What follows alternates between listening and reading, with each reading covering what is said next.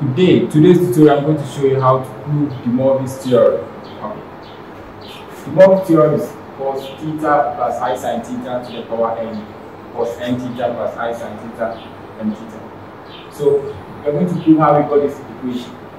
We got this side to multiple angle.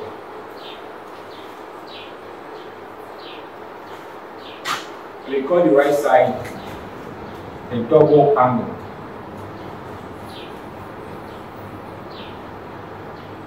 Okay. A double angle is not a general polar form of complex number. So we are going to look at how we got this equation or relation. So when you take the double side, the double angle, we have cos n theta plus I sin n theta. So this is what we are going to find out first. From a polar form of a complex number, z is equal to r cos theta plus I sin theta. Equation 1. This is the general polar form of a complex number.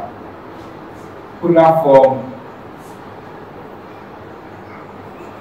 of complex number. Let me write it before. Complex number. We say z is equal to r cos theta plus I sin theta. So when we are given two complex number in a polar form, z sub 1 is equal to r sub 1 cos theta sub 1 plus I sin theta sub 1. That's equation 2. We are also given a polar form of a complex number. Z sub 2 is r sub 2 cos theta sub 2 plus I sin theta sub 2. We call this one equation 3. So we are given two complex numbers in a polar form. Two complex numbers in a polar form.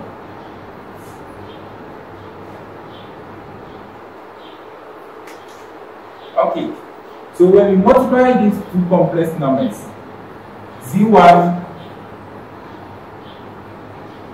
by z2 is going to give us a relation. So let's say let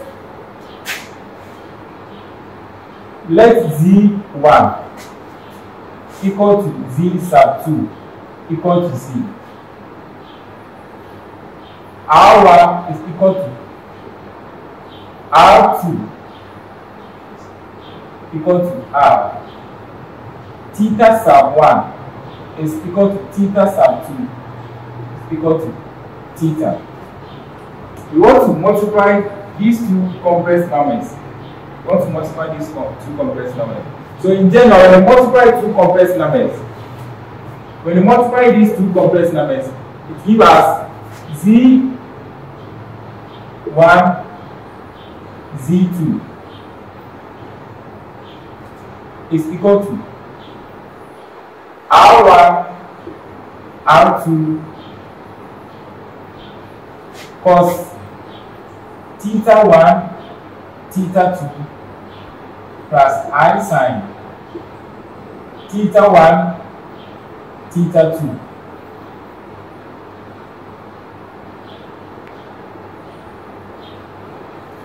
So when you multiply these two complex numbers, in general, this is what we get.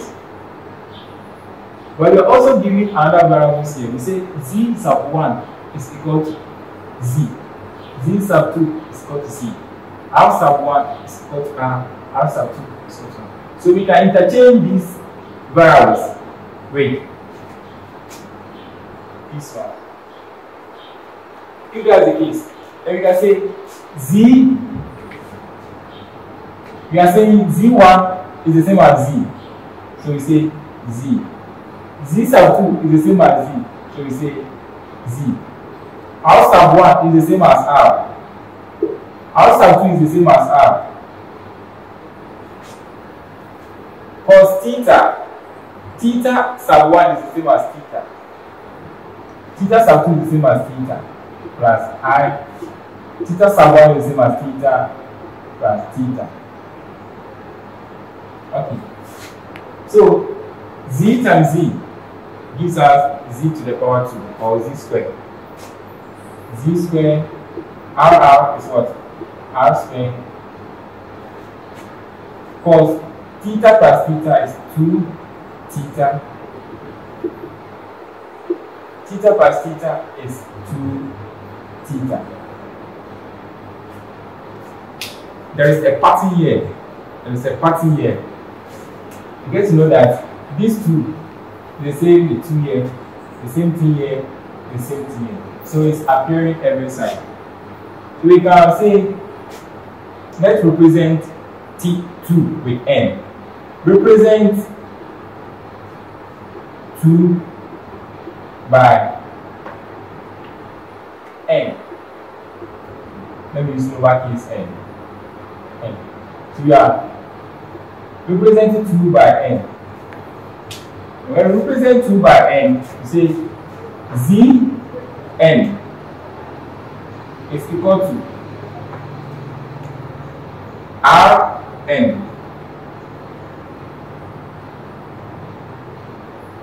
cos n theta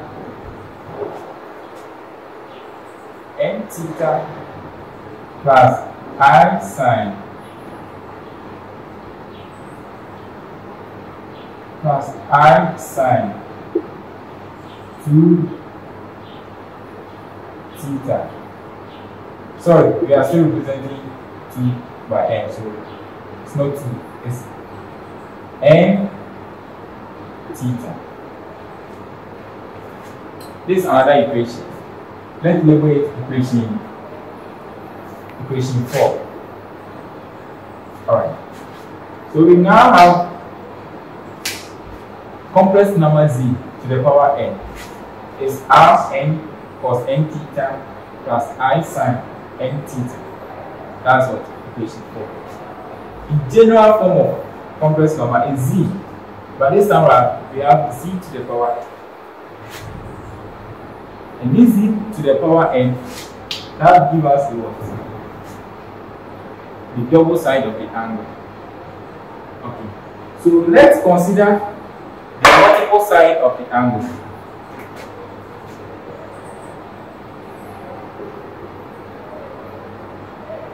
The multiple side. The multiple side is cos theta plus I sine theta on into bracket n. So this equation leads us to what? The double side. So you're also going to find how do we got cos n theta plus I sine theta. This one too, we're going to get it from what? Our complex number. We had this one from our general polar form of complex number. So we're going to get this one too from our general form of what? The complex number. So in general, the polar form of a given complex number z is R cos theta plus I sine theta. Okay. At this time, we want to compare this relation to this relation. When we compare this relation to this relation, they are not equal. Z to the power n. Okay, let me label this now. Equation 5. So compare equation 5 to equation 4. We see clearly that Zn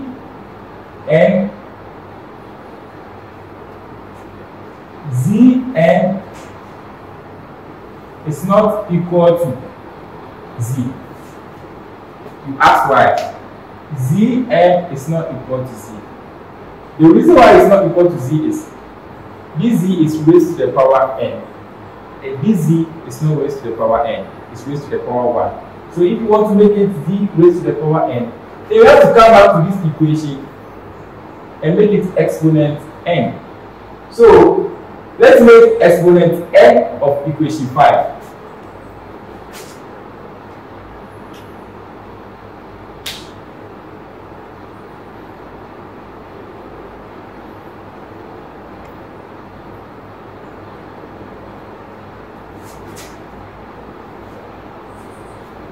Then we are going to write this equation back. Z is equal to r cos theta plus I sine theta. So we have to take exponent n of equation 5. We are going to have exponent at both sides. So we give the whole equation is what? Exponent n. The whole equation is what? Exponent n. Then you give us z to the power n is equal to Rn cos theta plus I sine theta n. At this point, z to the power n, we give us this equation, is the same as this equation. So you can say equation 4, let's make this one equation 6. Equation 4 is equal to equation 6. That means z n is equal to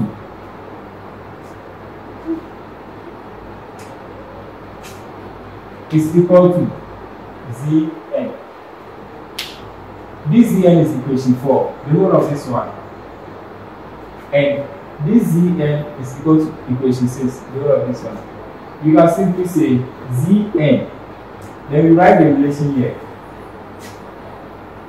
Rn cos theta, Rn cos n theta plus I sine n theta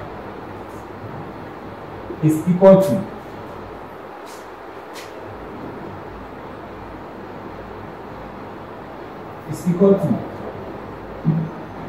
Rn cos theta plus I sine theta n. This one is equation 4. This one is equation 5. Equation 4, equation 5. Okay. When you compare this one to DeMoivers theorem, you don't have r at both sides. So if you want to eliminate r to the power n, you have to divide both sides by r to the power n.